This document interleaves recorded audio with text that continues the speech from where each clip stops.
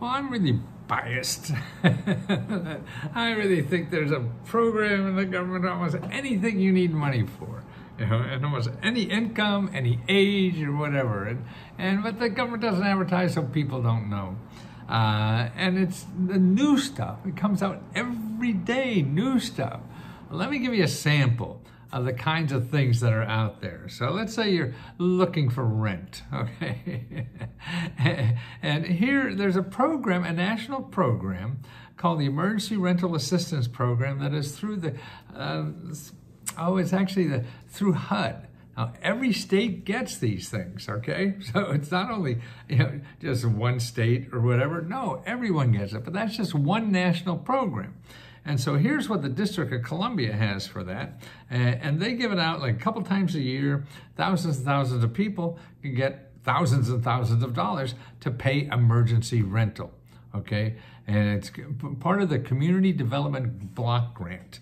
See, that's what they give to all the local communities, cities, counties, and whatever, to spend any way they want. And a lot of local people have rent problems. So what they do is they set aside part of that for rent.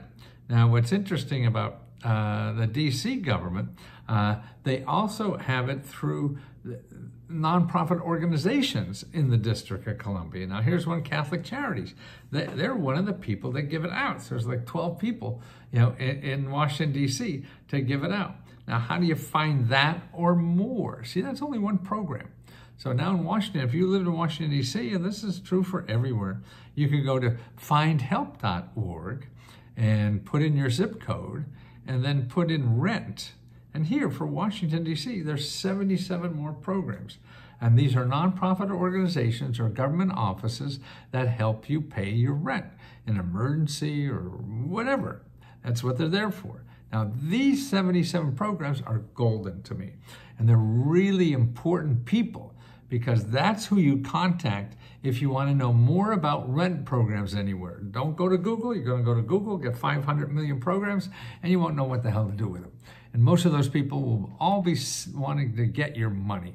These people at findhelp.org, all they do is give you money. That's who you want to talk to. More importantly, besides giving money, they are getting paid. Their salaries are already paid. They don't get salaries from you. So they already get some paid salaries, and their job is to help people with rent problems. So that's who you want to talk to. Even though they may not have money for you, they're wonderful people to talk to because they know other people that may have money for you, because they study this every day. So you have to use these people. Nobody else is going to be as good, not me or anybody else, because they work on this every day where you live. So you'll find the newest, because these programs change all the time. So that's one thing to look at. Okay, another thing is medical expenses. Man, what people don't realize, the biggest, medical bills are the reason why more people go in debt because of medical bills than anything else. And the little secret is that most hospital bills you don't have to pay. But the hospital isn't going to tell you that. In other words, there's a study, this organization called Dollar, D-O-L-L-A-R, and then FOR.org. See, .org and .gov. That's all you want to talk to, because they're the people that give you money. .com's want to get your money. They have to. They got to pay Google for all the advertising. Yep. So you want to just go to .org or .gov. Now, this organization will tell you if you don't have to pay your hospital bill, because the studies they've done, 70% of the people who didn't have to pay their hospital bill didn't know it and are trying to pay it. And then it goes on to their debt. Then they get people,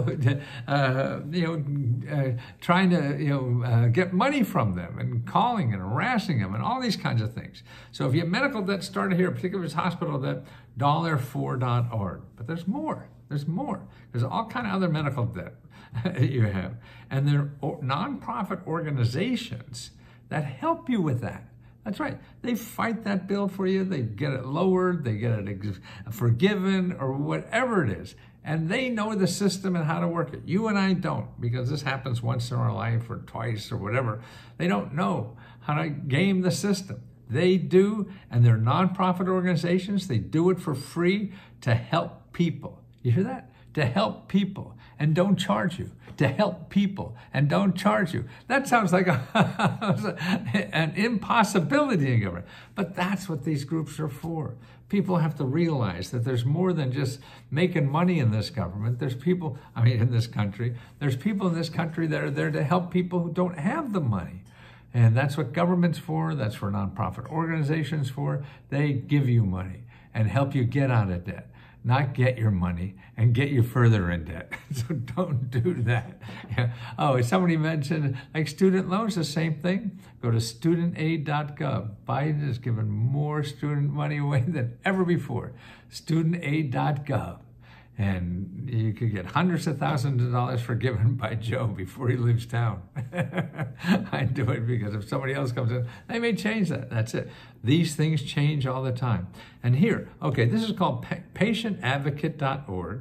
I'll put all the listings in YouTube, so underneath in the description. And here's another group. It's called PAN Foundation, PANFOUNDATION. PANFoundation.org. That's another paper that help you with co-payment assistance, all kind of bills that you have for medical care. And they have a list of other nonprofits. So that's two I have here, and that listing there will give you. Now there's another neat office for anything to do with medical bills. Excuse me, got hiccups there. It's not COVID, don't worry, not COVID. and you go to needymeds.org. They'll tell you how to get free medications. They'll tell you how to get free health care. They'll tell you how to get free medical care, mental health care, dental care, and even money to live on while you're recovering from care. Even if you don't care, they care. And they give you money. And so you know they care. So that's needymeds.org. Okay, what else do we have? Mortgage money. The government had a national mortgage program. It's called Homeowners Assistance Fund. And it was in COVID, but there's still a lot of money there. Lots of money. So you have to check if your state still has money. And people were getting up to like $100,000 to pay past mortgage payments. So go to this website, hcsha.org, hcsha.org. Okay, and you'll see a list, copy the United States, click on your state and see who has money left, okay? If they don't, then what you do is go back to findhelp.org and you put in mortgage. And here, where I live, there's 60 additional programs that help people with mortgage. You got to call. You're not going to be able to, you'll want to be able to find, I'll just find this program and fill out an application and get money. No, it's not going to work that way. You want it to work that way, and I'd love it to have it work for you that way. But if I tell you that way, you'll try to get it that way and it won't, and then you won't follow up to get it. You got to call. Please call. So what if it makes 10 phone calls to get? What do you do? Somebody's going to give you $20,000 and you're not going to put up 10 phone calls or whatever it takes. Man, then you're not going to get stuff done. You're going to get stuff done. That's important. And somebody said to repeat on the website, for student aid is studentaid.gov. Okay, the other website is findhelp.org. The other one on medications and healthcare, it's needymeds.org. I see, for NCSHA, not HCHA.org. It's N as in Nancy, C as in Charlie, S as in Sam, H as in hotel, A for Apple, and then .org. Okay, that's an association that keeps track of all these things. And they have a map of the United States there of all the government programs that are left and which states have them.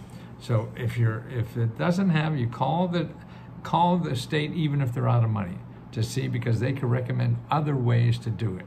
And if that doesn't work, then you go to findhelp.org and put in mortgage, and then you start calling all those people. It takes a call.